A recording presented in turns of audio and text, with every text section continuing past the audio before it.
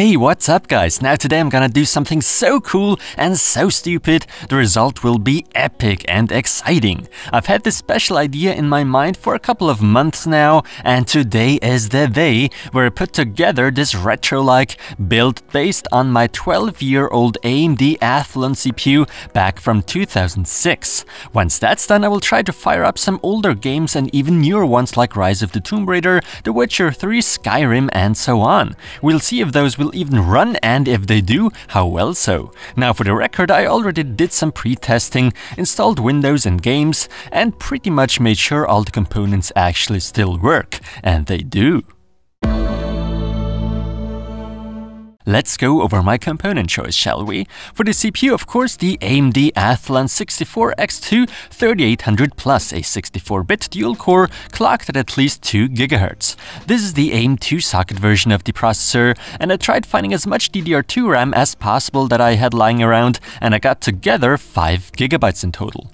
Definitely not the best scenario, but that should do. This will all be installed onto the fairly unusually sized Acer K10N78D motherboard, which is one of those multi-socket boards ranging from AIM2, AIM2 Plus, and AIM3. We have NVIDIA's N4 720D chipset on here, plus it's the only AIM2 board I have that has 4 DDR2 DIMM slots. As for the graphics card, initially I planned on getting something not too old, but quite powerful, which would have been the ATI Radeon HD 4890, a DX9 GPU, kindly provided by Stefan Miller. But I did run into some issues with this card and this specific build, and DX9 wouldn't have allowed me to run any modern games anyway. So I swapped it out for something more recent, the GTX 750 by NVIDIA. This card was provided by Patrick from the YouTube channel BrickMove. This should be more than enough for the system. Storage-wise, I'll go with this 500GB Western Digital Caviar Blue hard drive, and to provide power to all these nice components, this not-so-modular Corsair TX850 power supply comes into play. Not the best choice, I know, but it's the only PSU not in one of my systems right now. Of course, old doesn't have to look old, so to bring some RGB action into this build, I'll go with this UFO cooler by Cooler Master, the G100M. Last but not least, all of this will be installed into this stylish modern tempered glass case, namely the Sahara P35 with RGB fans.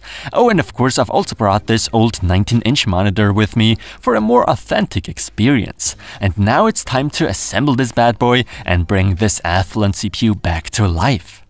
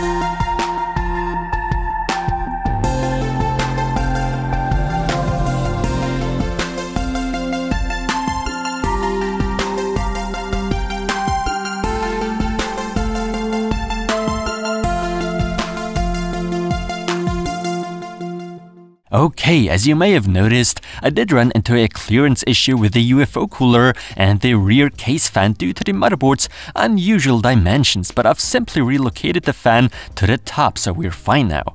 The finished build doesn't look too shabby, if I may say so. Cable management's not the best, I know.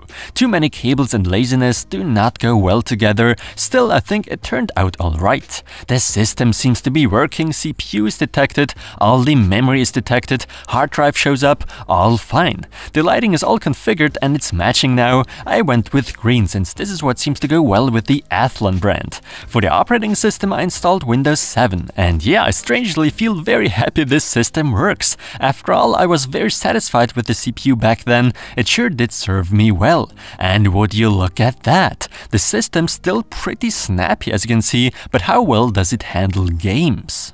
Okay, older games like Tomb Raider Anniversary run extremely well with over 100 FPS, and even the demanding Age of Empires 3 runs fairly well despite the CPU constantly being utilized at 100%. The frame rate is good, but there is some occasional stuttering going on, and this can be seen in pretty much all the more modern games I've tested.